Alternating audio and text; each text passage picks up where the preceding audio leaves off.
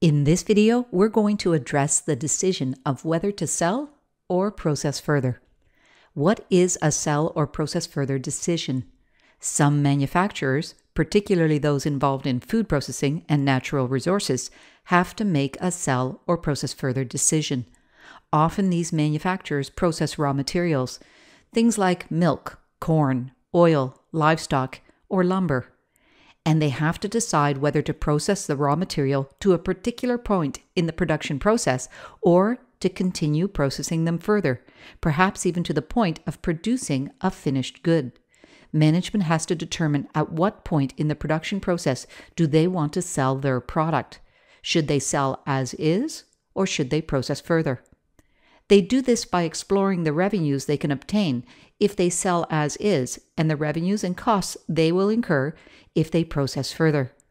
Let's demonstrate this concept using an example, a single product example. In order to do so, we're going to use incremental analysis, applying all the steps in the process, from explicitly stating the alternatives right down to making a recommendation in step 5. Aletta Limited produces LLD4, a chemical powder. The cost to produce 1 kilogram of LLD4 includes the following: direct materials of $32, direct labor of $22, variable overhead of $13, and fixed overhead of $9.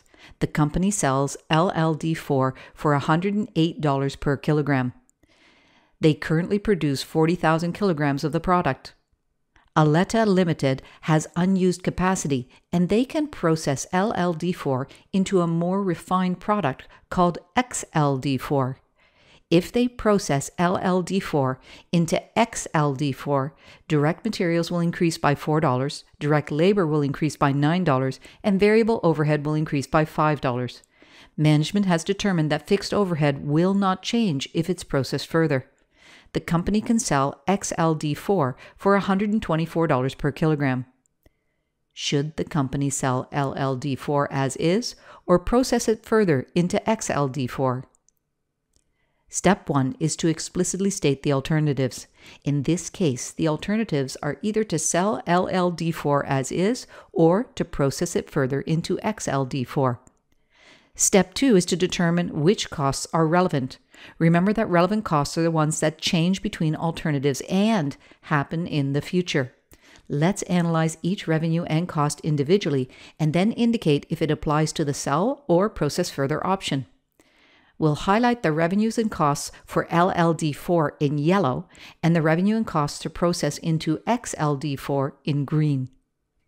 The direct material cost to produce 1 kilogram of LLD4 is $32.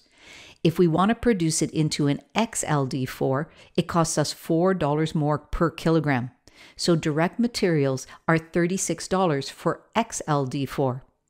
These costs clearly change between alternatives, and they're both future costs. So the direct materials for both of these products are relevant information for our analysis. The direct labor costs are the same. LLD4 is $22 per kilogram. XLD4 is $9 more, for direct materials of $31 per kilogram. Changing between alternatives and a future cost?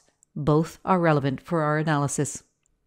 We then have variable overhead, $13 per kilogram for LLD4, $5 more for XLD4, so $18 per kilogram for XLD4. Both of them change between the alternatives and our future costs. Both are relevant.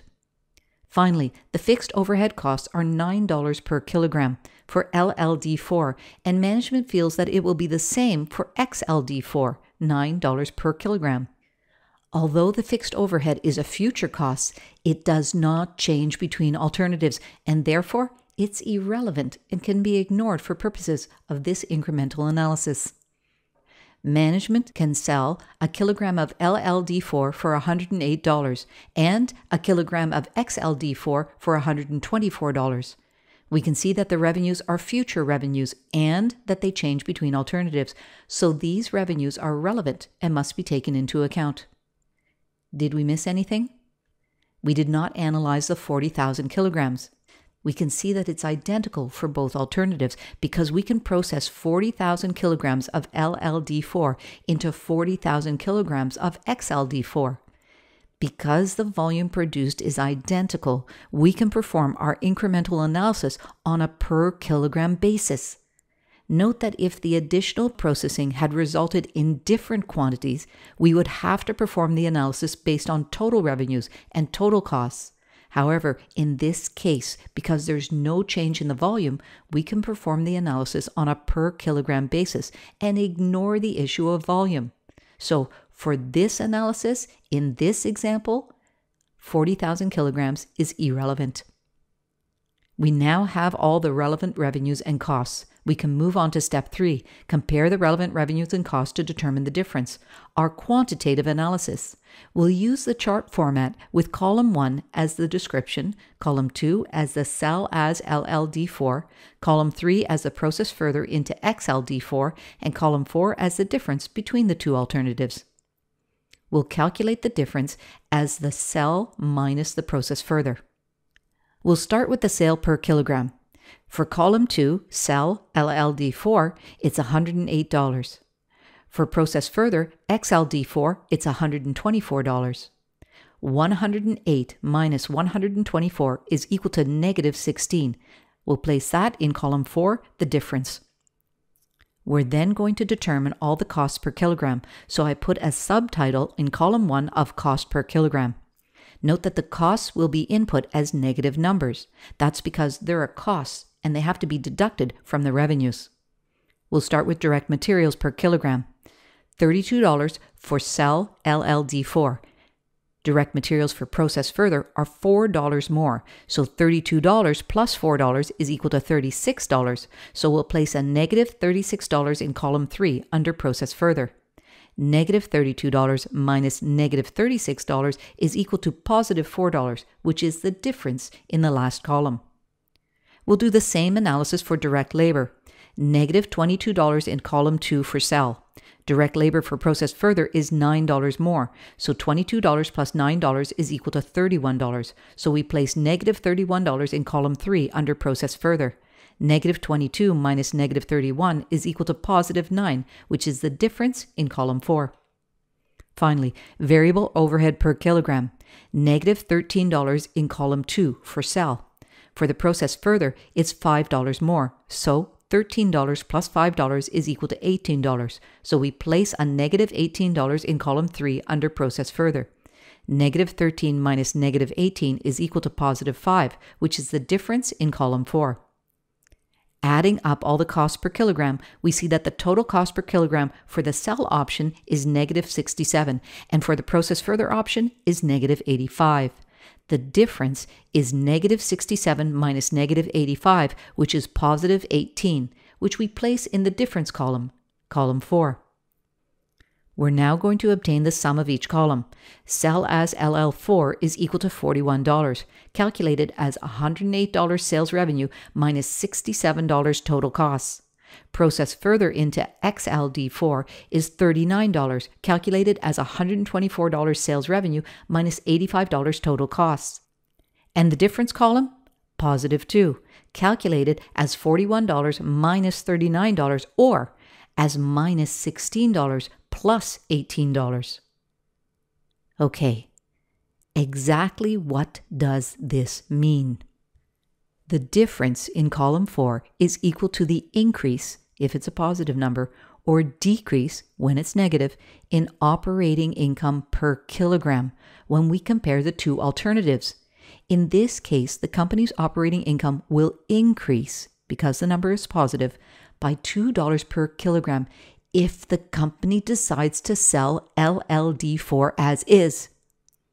This is because the incremental costs of processing further, at $18 per kilogram, are higher than the incremental revenues of processing further, at $16 per kilogram. It's clear that, given the quantitative analysis we just completed, the company should continue to sell LLD4 as is, and not process it further into XLD4.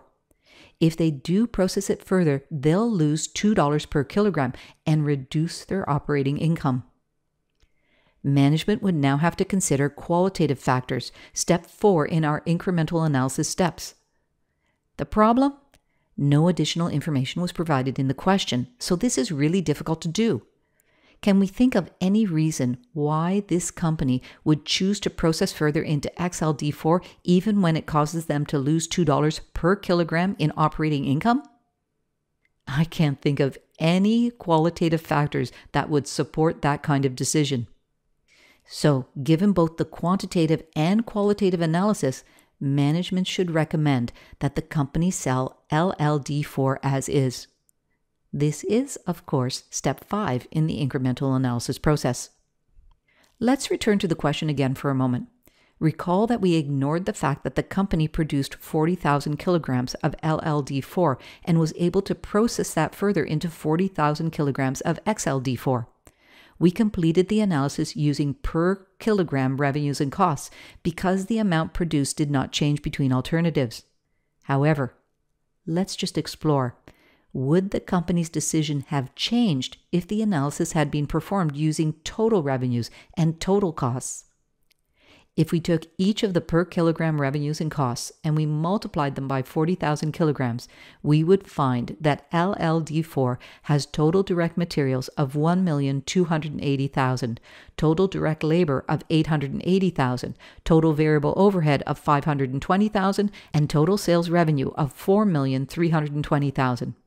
If we did the same for XLD4, we would have total direct materials of 1,440,000, total direct labor of 1,240,000, total variable overhead of 720,000, and total sales revenue of 4,960,000.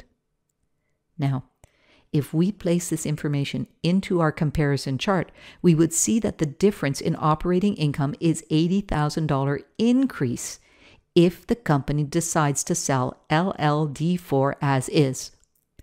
This is exactly the same outcome. In our per kilogram chart, the difference was equal to an increase of $2 per kilogram. Multiply $2 per kilogram by 40,000 kilogram and you get the $80,000 difference in operating income. It's still clear that the company should continue to sell LLD4 as is and not process it further into XLD4. You can see that using totals did not cause the outcome to change, although we do get a better idea of the magnitude of the loss for the company as a whole. Note that we have just applied the steps in incremental analysis to a sell or process further single product example. How would our analysis differ if the company produced multiple products from a single raw material? That's a topic for a future video. Thanks so much for watching.